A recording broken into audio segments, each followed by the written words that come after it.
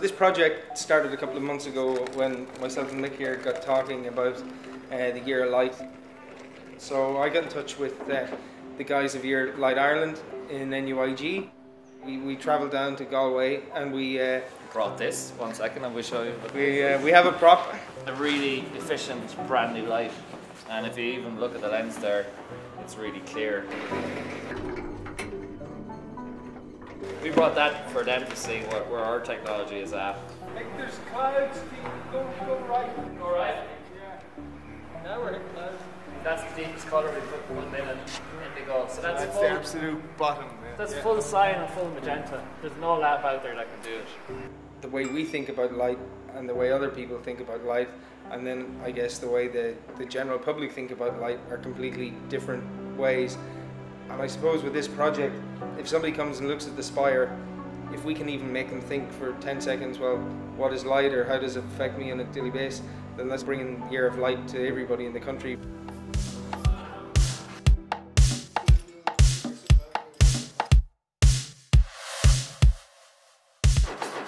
We're lighting up the Spire because it's going to be visible all over the city. It's also called the Monument of Light. It's one of the largest monuments in this part of the world.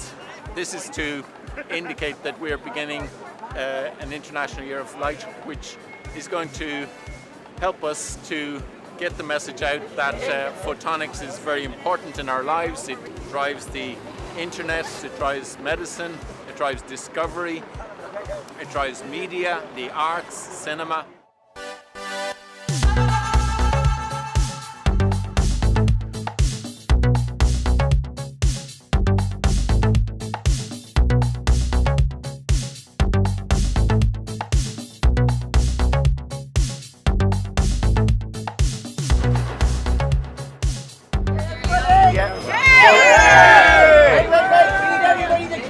From 5. Right then, ready? 5, 4, 3, 2, 1.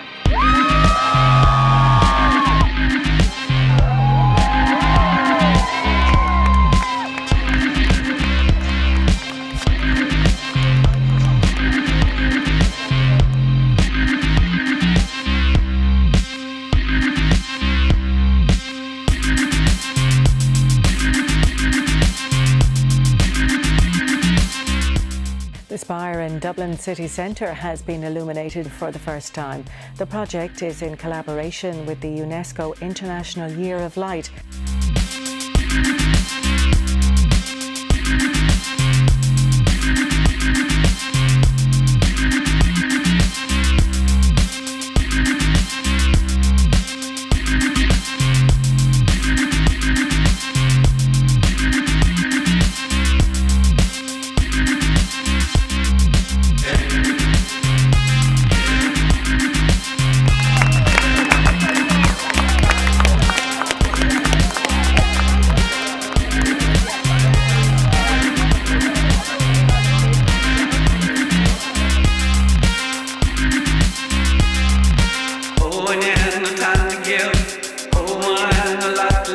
My mind was slow.